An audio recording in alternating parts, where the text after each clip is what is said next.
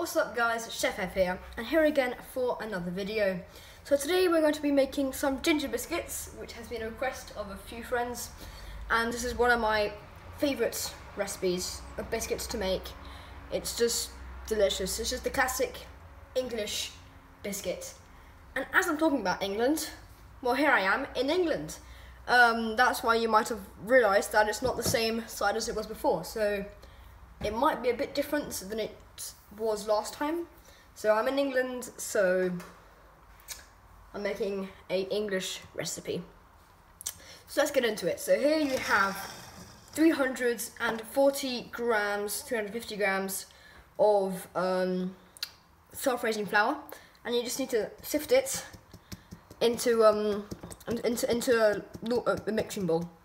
With the flour, you need to add 200 grams of golden castor sugar.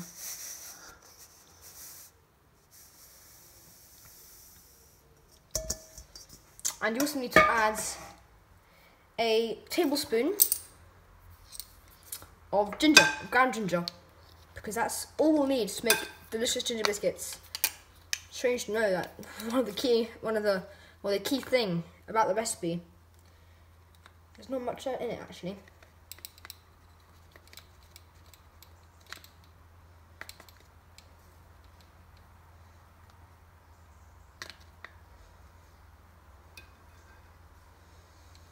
And that's ground ginger, and then just pour it all in. And then you need to add a teaspoon of bicarbonate of soda.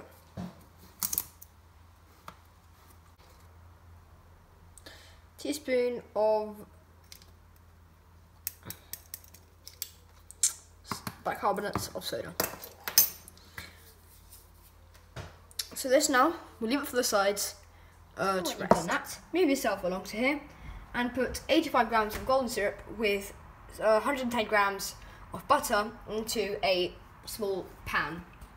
So this, we need to turn it on at a small heat, like that. And you need to keep it heating and keep mixing it until all the butter has melted. When you've done that, just leave it to cool. Until it's just warm.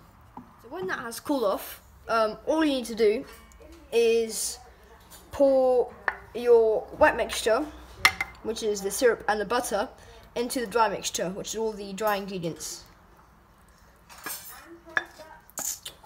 And with that, you add 1 egg, which has been beaten.